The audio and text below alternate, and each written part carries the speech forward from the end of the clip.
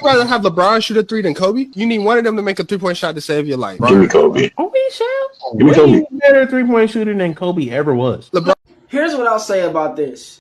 If there's a 3-point shot to save my life, I'm going to take Kobe Bryant to do that only because I feel like Kobe Bryant is the better and the more comfortable perimeter scorer and shooter. Now, that's not to discredit LeBron James' 3-point shooting. I know LeBron right now is currently shooting 40% from 3, and he also shot 40% from 3 in 2013.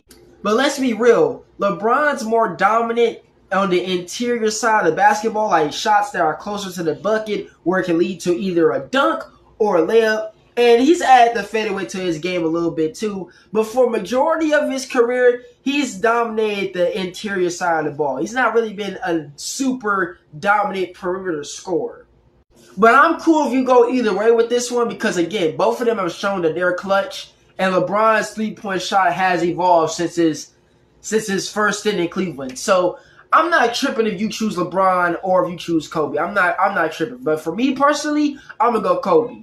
So that makes me wonder, who are y'all choosing to save y'all life? LeBron or Bean? Let me know.